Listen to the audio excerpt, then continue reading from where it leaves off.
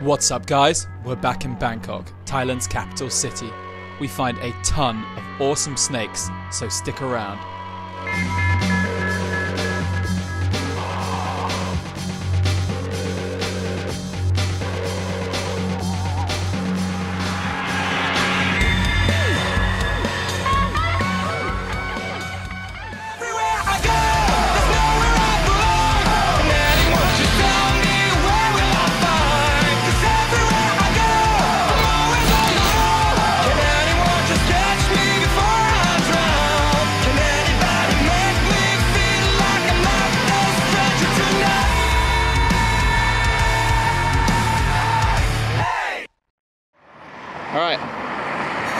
Alright, we've just arrived at a secret location here in Bangkok that's said to have a lot of reticulated pythons, a lot of dogs too, as by the sound of it.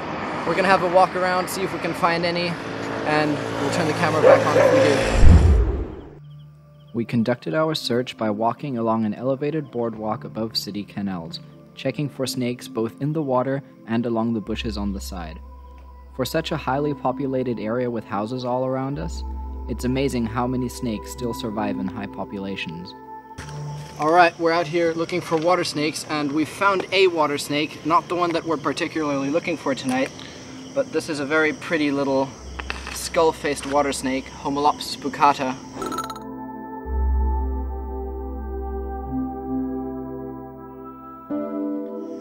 And as they're smaller, they're quite more heavily banded, and as they grow larger, they kind of lose that banding, it fades out a little.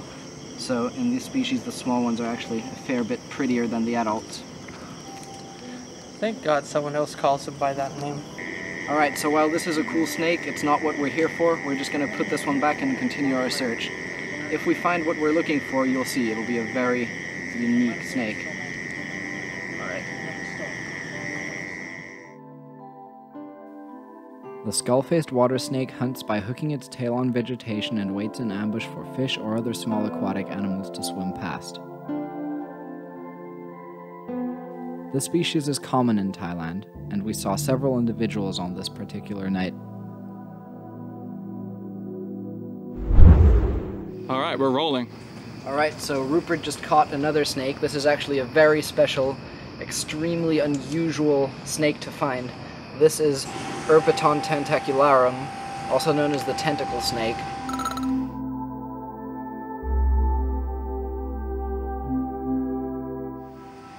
They have these sort of protrusions from the front of their face, which is where their common name came from.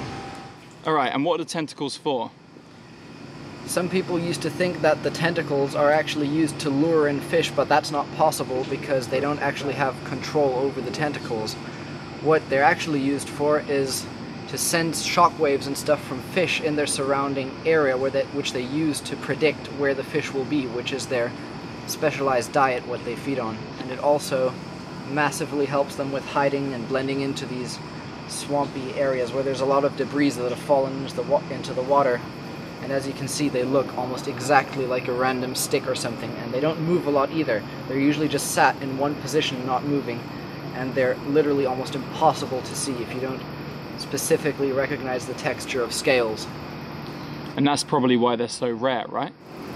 Yeah, and that's why they're said to be so rare. Barely any herpers who actually go herping in Southeast Asia end up finding these, but if you can find the right habitat, they're actually not a rare snake at all. They're just very difficult to find. And you need to know where to look. And what kind of habitat do you find them in? You find them in these little water areas, anywhere where there's like water that's preferably flowing or moving slowly. You can find these along the banks or in the middle, sometimes when there's like patches of lots of lily pads or aquatic plants that provide a lot of structures just below the surface of the water where they'll actually sit in it and wait for small fish to pass by, which they eat. This awesome species is unlike any other snake on Earth, having unique features and hunting strategies. Definitely a very special snake that few people are lucky enough to find. What's most impressive is how this unique species has a thriving population within a highly polluted urban environment where you'd think most animals would suffer. But now, on to our next finds.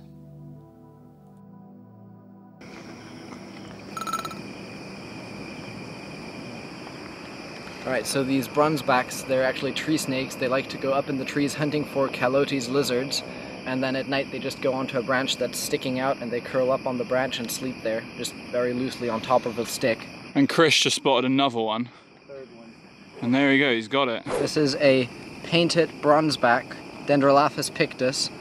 These are very slender, diurnal, very fast and defensive snakes during the day.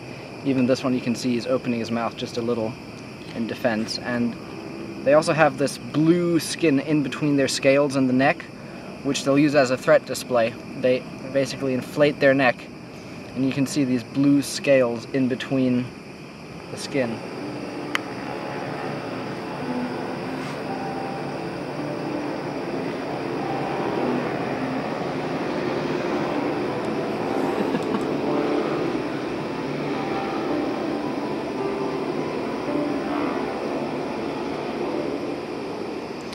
Alright, what's that, David? Alright, so this is a medium-sized retic I just pulled up from down there.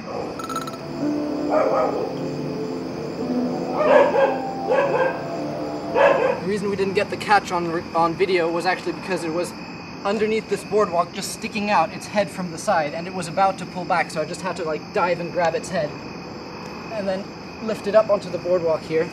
It's relatively cold and it's calming down relatively well. Yeah, looks really calm. It's a beautiful mid-sized one. They get a lot bigger than this, and they're very common around here as well. This is one of probably many we're still gonna find. But this was the first one since arriving here in Bangkok. Beautiful snake. I hope I don't get bit, because they do have rather large teeth and they tend to hold on when they bite, so it's not something that's necessary, although it would be not too painful actually. The bites from these, like their saliva, it makes you bleed a lot, but it's not particularly painful. It's just like a whole bunch of like small microscopic needle puncture wounds, kind of like a tattoo. Did you hear that dog? Isn't it crazy how many pythons there are here?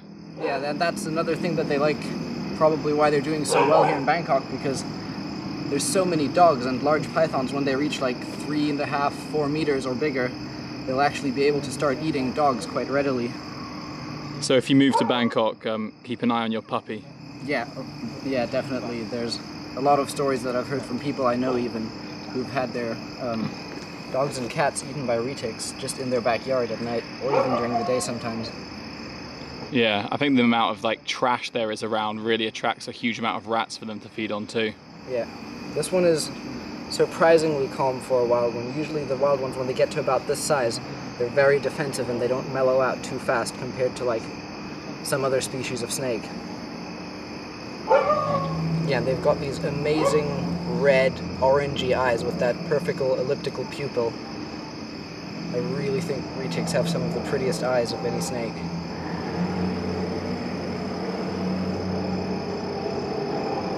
So you said they get pretty big. Would you say they pose any danger to humans in Bangkok? Well, these species have actually in Indonesia been reported to have eaten people before, but in order to be able to eat people, they have to be very large specimens, and even some of those would have trouble with the width of some people's shoulders.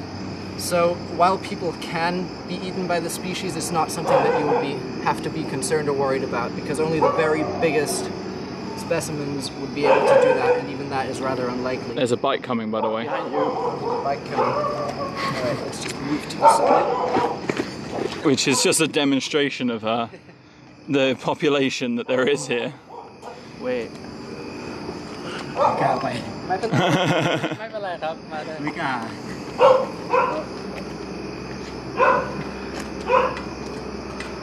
นี่นะทำไมกล้าจับจังเลย So what did he think of the snake, David? He was a bit wary of going past me. He at first didn't want to come past me while I was holding the snake there, but we told him that there's nothing to worry about, so he was eventually willing to quickly sneak past. Yeah, I was hoping he didn't freak out and just plant his bike right into the river.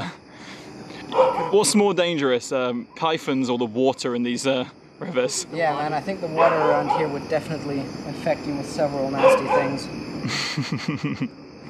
Alright, so we've just looked at it a bit. Josh was actually really excited because he's been trying to find these for a while but has had quite bad luck with them despite them being relatively common around here. Yeah, I really hope we can find some more, maybe bigger ones. Boop it. Wait, hold it like that.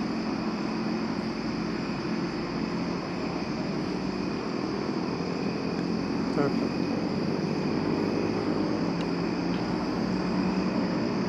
Oh. He's getting defensive towards me. Time to go. Okay, I'm gonna not want to get bit in the face. Alright, do you want to put it down your right hand side? Yeah. Bye bye.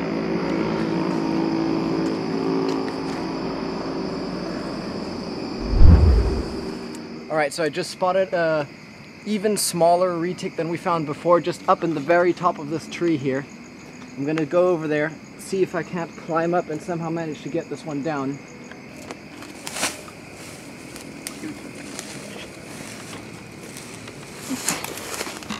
I'm thinking I'm gonna try to just bend the tree down and maybe Josh could grab it.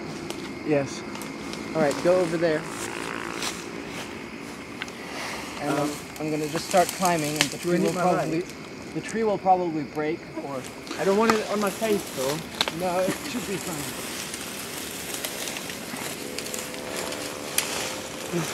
Josh, you want to take the camera? There we go. Oh, it's beautiful. Oh yeah, this is a super bright one. Wow. Wow, I've just got so many flies and debris from the tree on me. It's okay, I'll get him. Oh, it's beautiful. Very nippy. I think he's a yellow-headed one. Yes, he is. Wow. Oh wow, and look, he has a massive tick on the front of his face. Let's get that off. Yeah, we're gonna actually do him a favor and remove this tick. Oh look, he's also got a missing tail tip which has a big tick on it. Let me see. What will happen a lot of the time if they have injuries, there's like a lack of scales on that area, which is very easy for ticks to get attached to. So I'm just gonna... How did it lose his tail? Make sure you dig in with your nails. Yeah, I'm just gonna remove these ticks. Right, so I'm gonna carefully restrain him by the head so that we can remove these ticks. If you zoom in here, just gonna carefully hold his mouth shut and remove the tick. I see blood on the nose. Yeah, there's a little bit of blood coming out from in between the scales where the tick was. So we really have done him a favor there. Yeah. Once the tick is removed, it'll heal up very fast though. Won't be a big deal for the snake at all. Within like one shed, you won't be able to see that spot anymore. Oh look, there's another tick here. So. And ticks always seem to like lodge onto these large snakes. Yeah, pythons are very susceptible to getting ticks, more so than these smaller colubrid snakes that we're finding. The smaller size retics, they generally calm down a lot faster and a lot easier than the big ones because the larger they get, the more they develop that instinct to defend themselves. Usually when you find like hatchlings, they're just completely tame and you can pick them up. At this size, they usually try to bite a little bit in the beginning, but they generally calm down fairly fast. You're just a snake charmer, man. Yeah, it's magic. It's amazing how within just like a matter of like 2 years, they can literally like multiply in size by like 8 or 10, at least in weight and girth. Yeah, the growth is really rapid. Especially during the like first couple years, they have to race to get to a size where they're too big for most predators, and then they start to grow slower in length and start to put on more weight. That's why smaller retics are usually very skinny but very long. I'd say most of them probably die before they get to 2 meters, you know. Yeah, of course. They have a lot of predators. They lay like 30 eggs or so per litter and only probably like what, up to like 100. Survive till adulthood? Yeah, and they actually continue to grow pretty fast until they get to around 4 meters, when they start to fatten out and they their growth lengthwise becomes very slow. It kind of depends what prey they're eating. If they're just eating rats and like small cats, they'll probably stop at around 4 meters. But if they're in the forest, natural forest, or somewhere where there's a lot of dogs and whatnot around, like you know, they eat pigs and deer in the forest, they can get upwards of 6 meters and even up to like 8 sometimes, which is crazy. Alright, so we've just played with it a bit, taken some photos. Now we're gonna just put him right back up in the same tree where we found it and get on our way. It's late. So we've just found retic number 3 for tonight. This is by far the smallest one, probably only a few months old. Yeah, very calm. Oh! just as I said, very calm. The retics seem to be getting smaller through the night. Yeah, they are. Next one we find is going to be literally a hatchling. Yeah. How old would you say this one is? Maybe 3 or 4 months, depending on how much it's been eating though, but at this size. It's already significantly longer than a hatchling as well, but this one's also very thin, so I would guess like 4 months, maximum 5. Yeah, it's crazy how many there are around here. Oh yeah, for sure. There's probably like hundreds just within like close vicinity to us. Oh. Alright, let's let him go. Alright, just over here? Yeah, that's fine. I'll just put him in this tree here. As juveniles, these retics are far more arboreal, and then as they gain mass, it becomes like more annoying for them to be in trees, so they kind of tend to be on the ground more when they reach a decent size. The small one we found a minute ago was in a tree, and me and Chris spotted this one up in the bamboo as well.